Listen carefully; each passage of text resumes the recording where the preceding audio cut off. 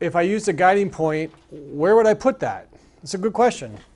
So I don't want to get into too much of it, but so the way the guide point works, again, you have your therapeutic point, which is typically the opposite side. So let's just make up a fake example. So Neri has back pain, so we're on his left side. So he has back pain. Let's just say it's easy. Let's say at the L5-S1 joint on the left, okay?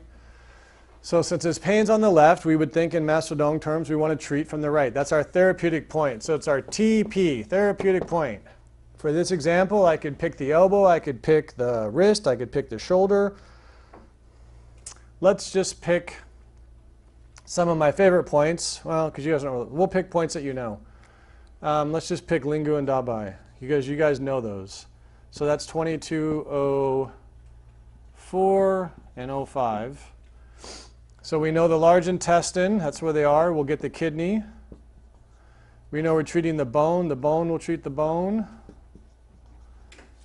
We know it's the reactionary of the ischial tuberosity, and so the low back, we'll get the ischium.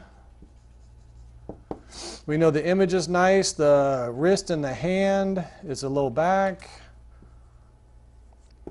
We know the kidney runs to the low back, the large intestine gets that. So we got lots of theories as to why it works, right? Plus we don't have to worry about theory, we know it works. So we know Lingu Dabai gets back pain. So the question would be, where does the guide point go? Okay. So again, Lingu Dabai probably has 50 or 60 indications. We want to focus it in on his back. So it goes up his brain and down to his back where he hurts, and we need to guide it. So what we do, and we would have, this is what we have to distinguish. I have to say, okay, where is his pain? In this example, let's just say his pain is on his bladder channel. Okay, we know the bladder runs through the low back. Okay. So the guide point needs to be on the same channel, on the same side. So we know the point needs to be on the bladder channel.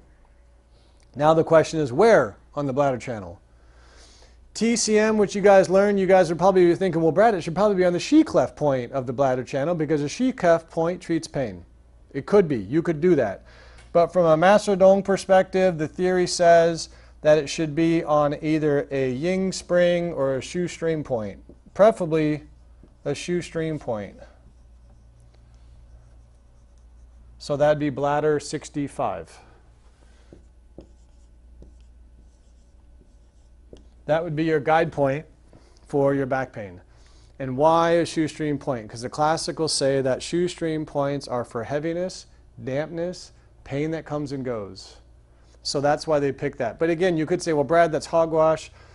I want to use a Shi-clef point. That's fine. I don't really care. But that's from the Dong perspective, or how I was taught from the people that learned their acupuncture from Master Dong. That's what they said, was that usually use a shoestring point.